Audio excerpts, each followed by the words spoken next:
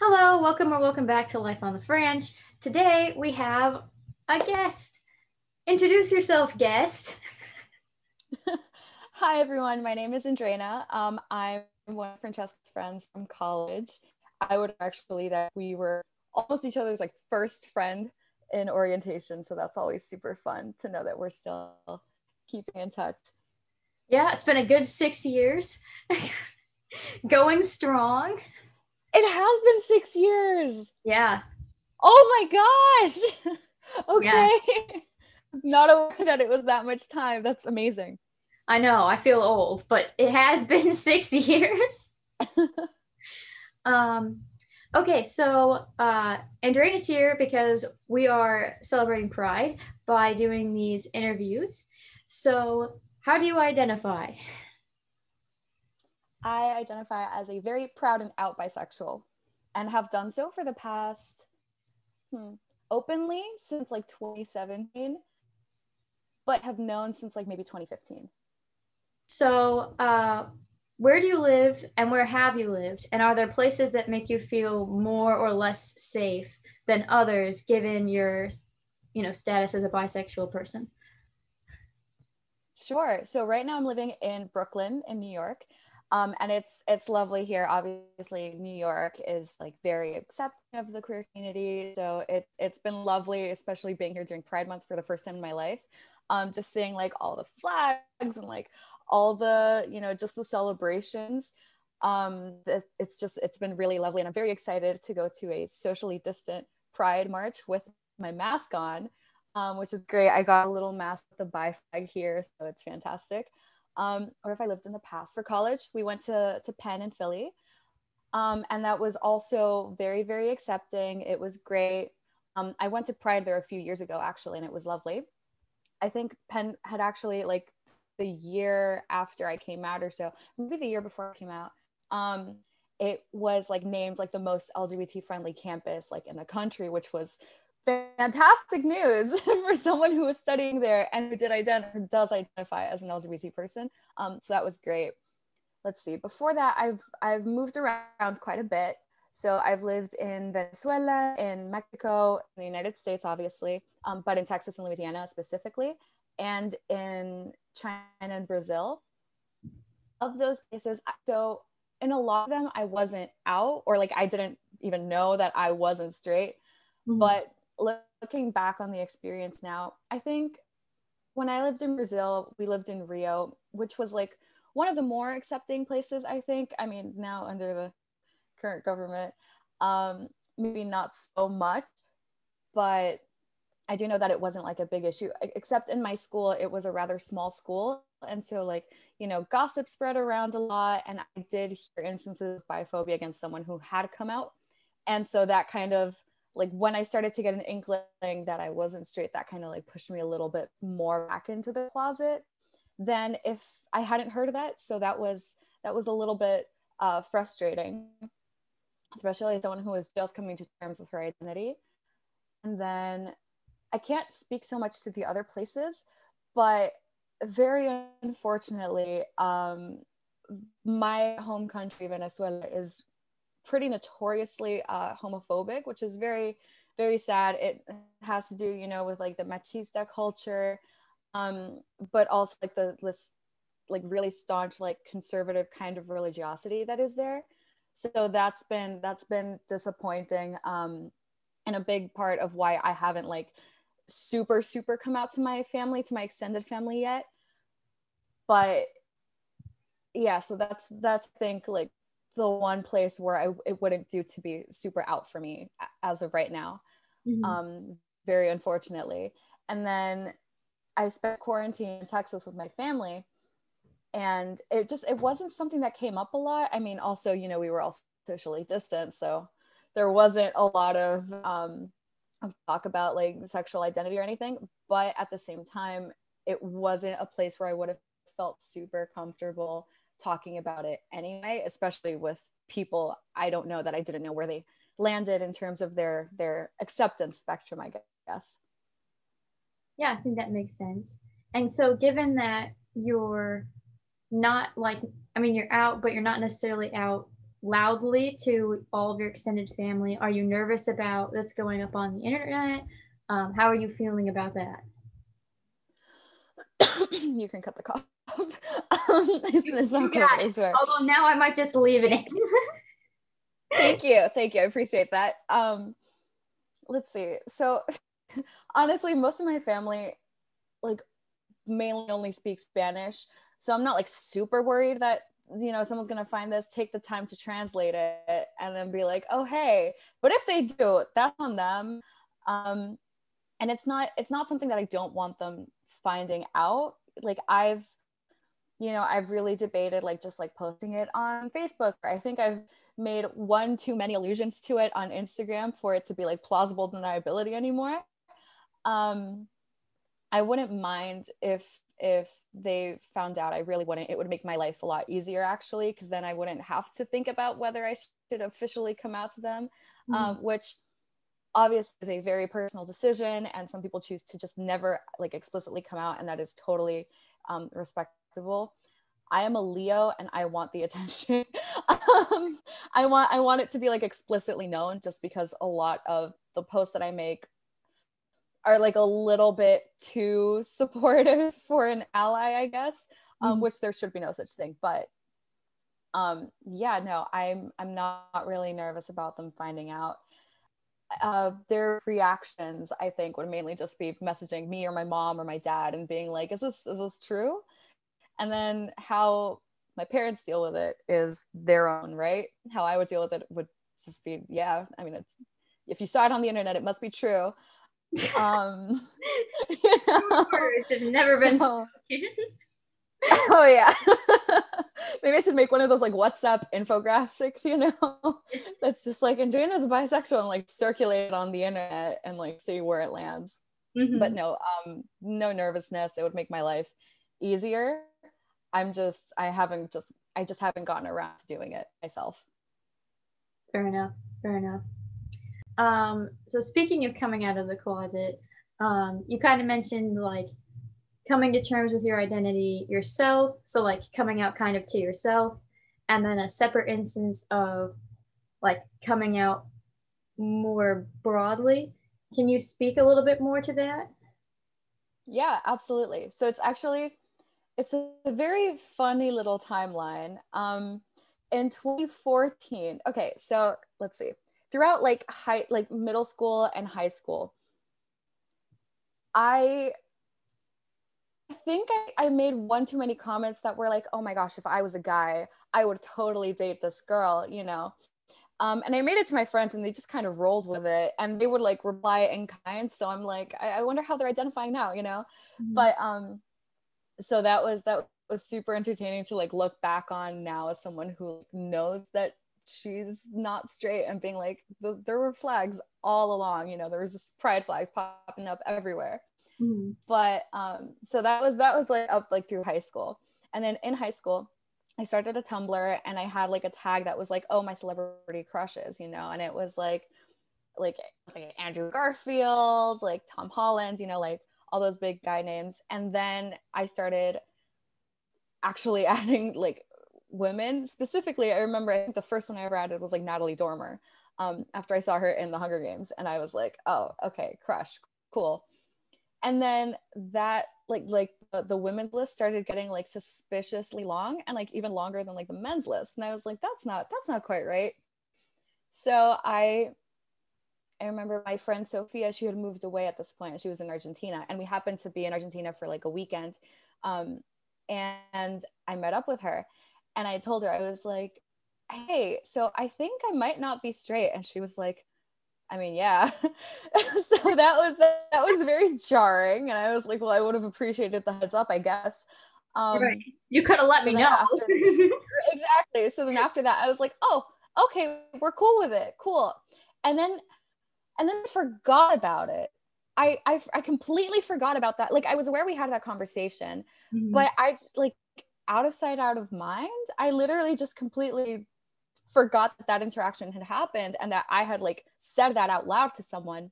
And then freshman year of college with you, actually, I was making like my very first Tinder profile. which is embarrassing to say. And I think that's more what I'm ashamed of getting out on the internet than like anything else. And I remember I put my settings to like men and women. And then in a moment where I misread everything, Both of us, Francesca goes, both, this is oh, like the most, like, so like funny looking back on it, stupid yeah. fucking conversation we've ever had.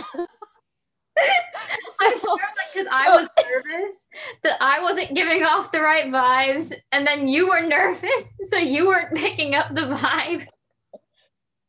Yeah, so Francesca, in a show of like solidarity, goes like, oh, men and women.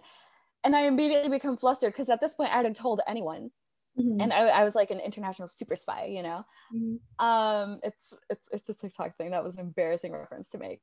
But I was like, oh my God, like I became super flustered and was like, I think I clicked that by mistake, like absolutely not, you know. And I like deselected women, and I was just like, that was like 5 steps backward, no steps forward. So that was great. Mm-hmm. And then it wasn't until, Well, so to go off that, then meanwhile, oh yeah, I was like, oh shit, like, I okay, it's just me, like never mind. And then I think it was like it was a quite some time before we came out to each other because of that interaction.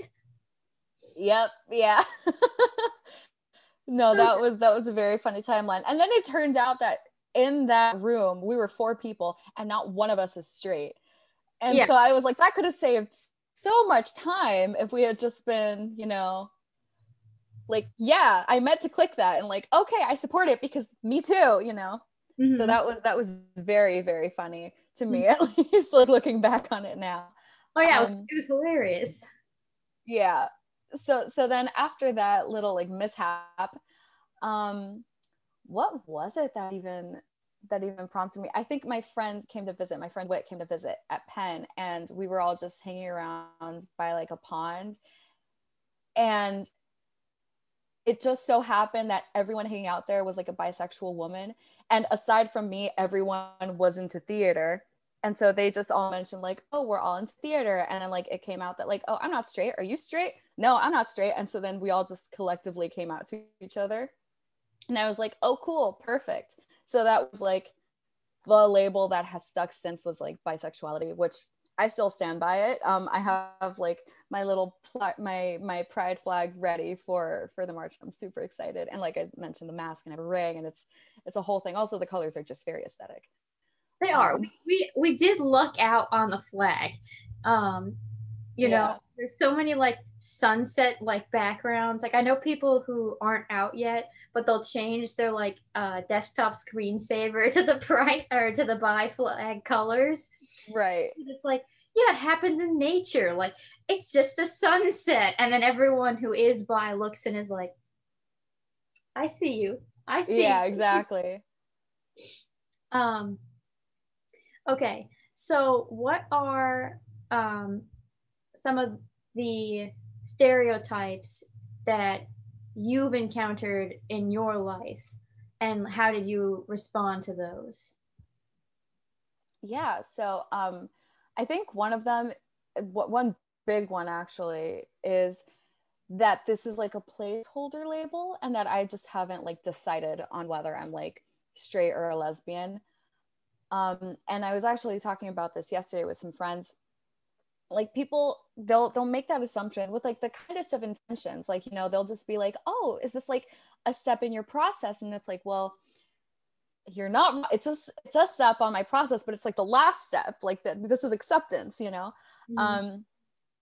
And I think the way I've tried to explain it is just kind of like, look, like right now I'm dating like X gender, and that, so like I'm still a bisexual who just happens to be dating X gender, but maybe next year I'll be dating, I accidentally did chromosome, sorry, A gender, and then B gender.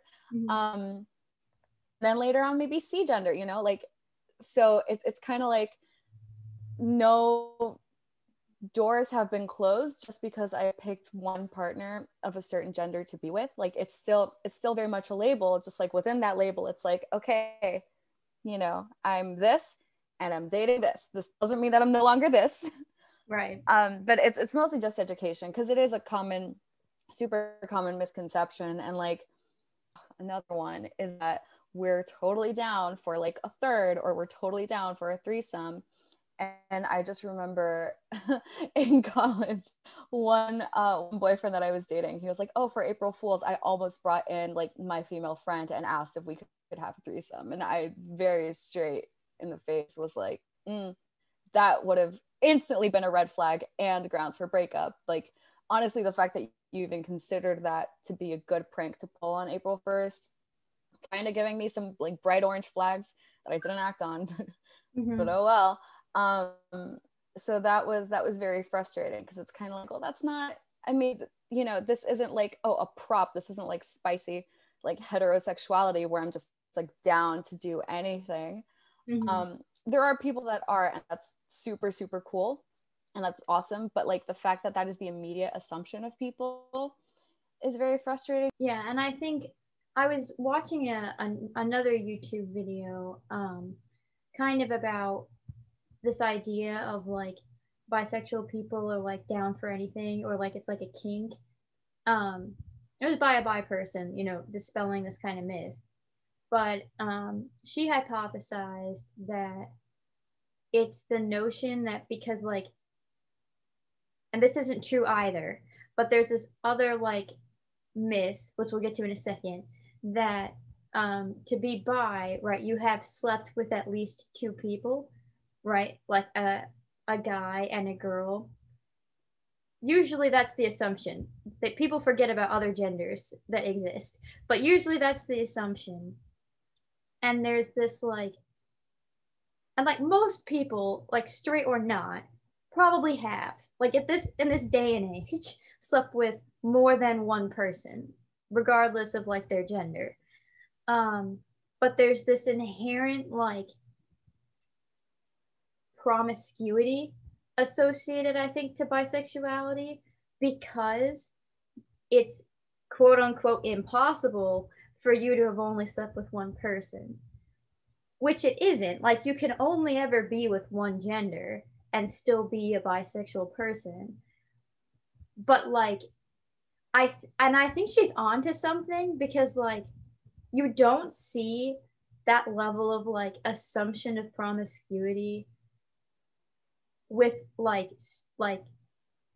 other like queer identities that you do with like bisexuality or pansexuality, because it's like implied that we're just sleeping with everyone because we're open to everyone, so therefore we must be sleeping with everyone.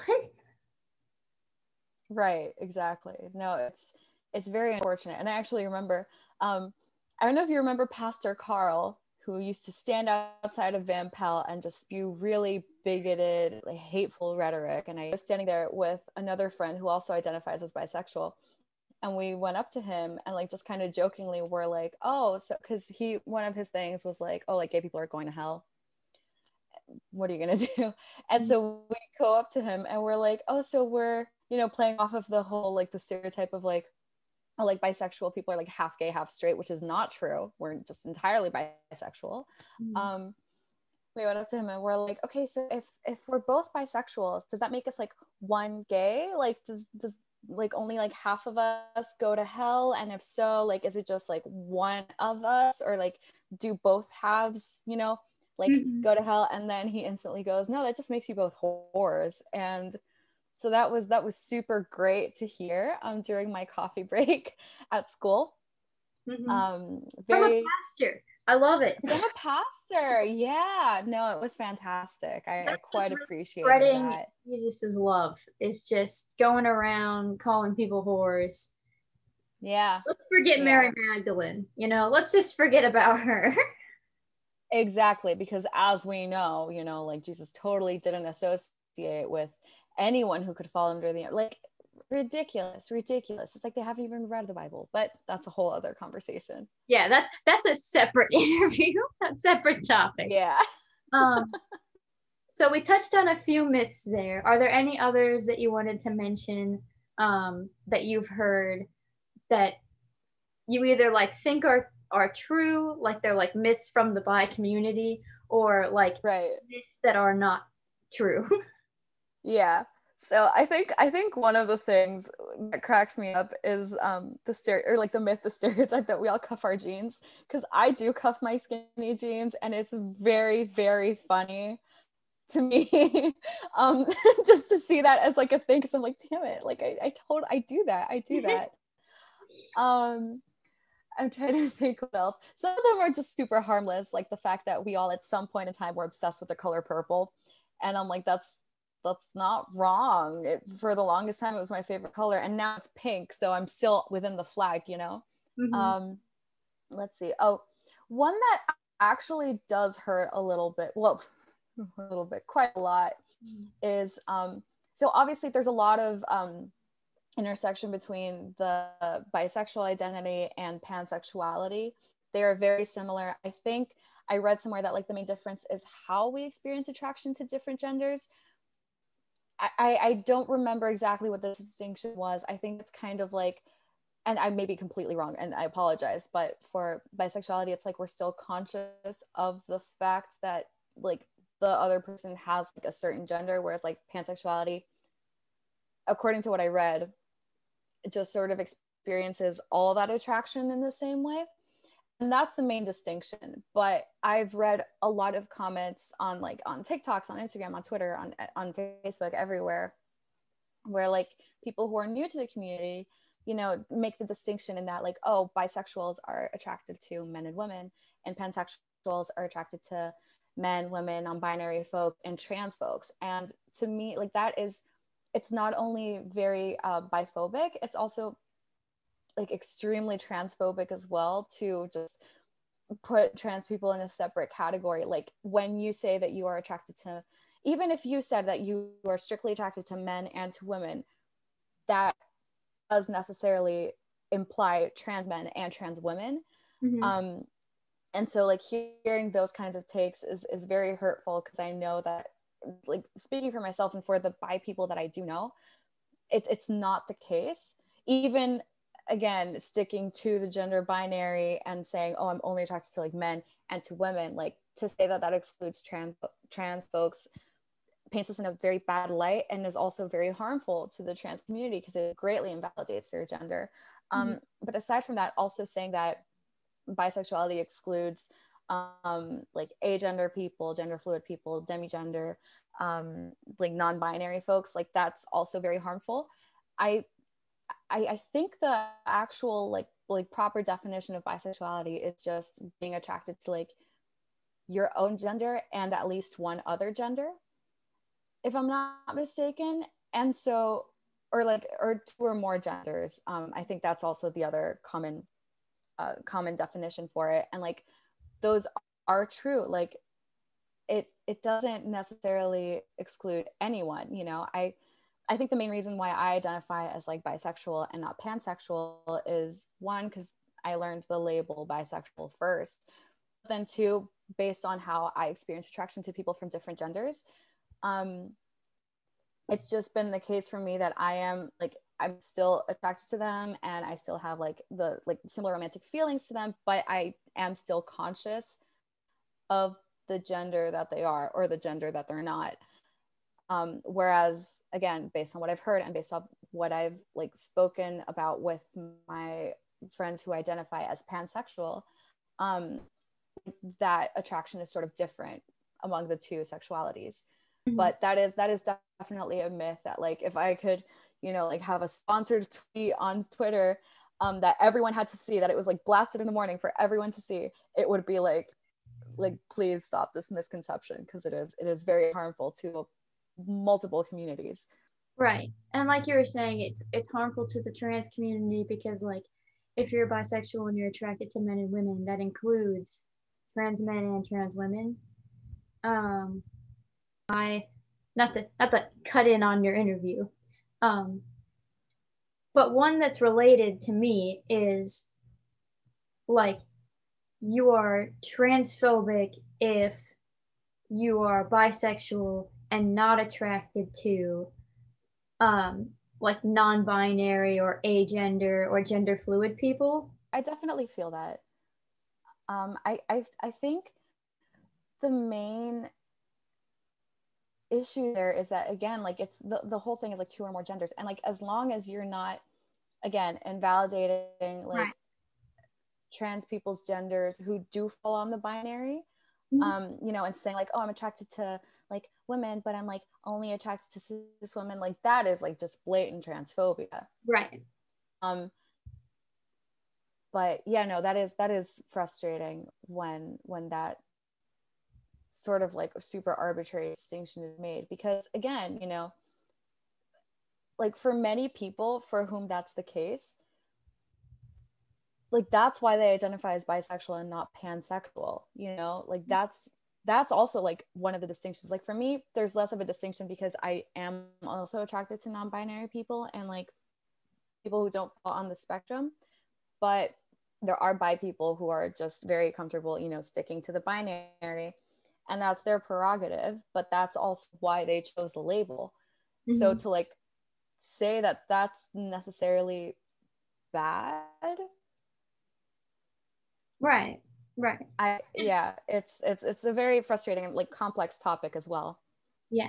And I do think it's a good point. Like just because you're like bi or any identity on the LGBTQ plus spectrum, you can still be transphobic. It's just like you could fall like in that category and still be biphobic or still be homophobic or whatever. Like just because you're part of like the pride flag does not mean you don't have problematic views. So I agree with you that you could definitely be bi and be transphobic.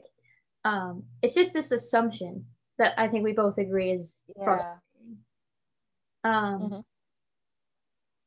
And so we're not, for clarification, we're not saying oh, you can be bi and transphobic. It's like you absolutely should you not should be. not. Yeah, yeah, yeah. You make all of us look bad, and also you're just a trash person. But like we are not exempt from that kind of like problematic rhetoric. Like that is still something that like we as a community and we as individuals desperately need to keep working on.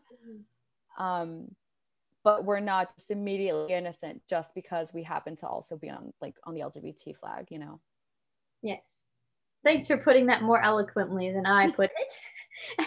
that that's what I yes, I second that. So, before we wrap this up, is there anything else that you would like to talk about relating to your sexuality before we end this conversation for now?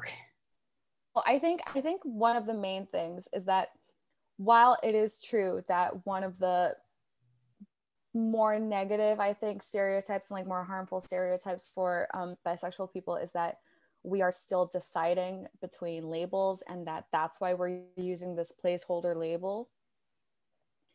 It is also true that if your journey so happens to be that you initially, because of compulsory heterosexuality, what have you, internalized lesbophobia, you know, started off as like, oh, identifying as straight and then identifying as bisexual, and then finding out that you actually are not attracted to men, or if you're a man, that you're actually not attracted to women and you're actually gay, that is still completely valid. Like the existence of that stereotype should not in any way impact what you hold true to yourself. I know I'm certainly not the only person who has ever questioned her label. There have been many moments in which I've, you know, wondered, like, is my attraction to men actually real, or is it just because of compet, you know, which is compulsory heterosexuality? Or like, is it still valid if it's only like celebrities right now, but then like I date one guy and it's like, oh, okay, like clearly, like you don't you don't need to really like make those explanations like to yourself or to other people. They do help if you like are figuring out what label, or if you want to go by a specific label. But like changing your labels when you initially identified as like bisexual or even pansexual, it doesn't hurt the community the way that stereotypes do. Like the stereotypes are like imposed externally and they're harmful and they're like used to invalidate the identity. But if what is going through your mind and like through your heart just so happens to in some way, shape, or form kind of like appear similar to what the stereotypes say, that is not on you, and you are not to be faulted for that or made to be feel guilty. Like sexuality is so beyond fluid, it's not even funny. And you can identify as different labels throughout your entire life if that's how you feel, and not once will you as an individual be responsible for in any way invalidating any of the identities that you have gone through. Like I think that is like probably the biggest thing that I would love to share to anyone who might be like actually questioning their label and not like like falling into the whole like, oh, like you're only bisexual because you're questioning. You know, I think that is another way in which that stereotype harms like not only the people who are like secure in their bisexuality, but also people who might be branching away from it. Yeah, that's a very good point. It's just like it can be a stepping stone, and it can also like conversely be a stepping stone back. There are people who identify as like lesbian but then decide, well, actually I think I'm bisexual. Trying to define your sexuality when it's something that's so abstract is really difficult. And I am glad we have labels just for the ease of being able to like find a community that has similar experiences to you. But I do think it can be like the negative consequence is that as humans, we then want to put strict boxes around those labels. And that's where we get into trouble because nothing about sexuality fits in a box. Mm-hmm. So, but thank you so much for being interviewed today. And thank you all for listening. If you want to hear more of our content, you can click the subscribe button and ding the bell to know when we post, which is every day, not always about bisexuality. But this month, because it's Pride, I am going to be interviewing a bunch of people. So this is the first of many. So thank you for being my first guest. And if you like this video, give it a thumbs up. Otherwise, I will see you in another video. Bye. Wait, I actually have a pride flag. I can pull it out super, super quickly. All right, you do that. I'll put on my pride hat. I wore this shirt. Yes! It has a rainbow on my boobs. But I have to keep. I love that. Oh, that's so cute. Oh man, I should have worn my rainbow flower crown during the interview. I didn't even think of it. We'll put it in the thumbnail. You can have your crown and I'll have my hat. Oh yes. Okay, let me go get my crown then. I'll be right back. All right. It's my little flag. Perfect. Okay, ready for this thumbnail.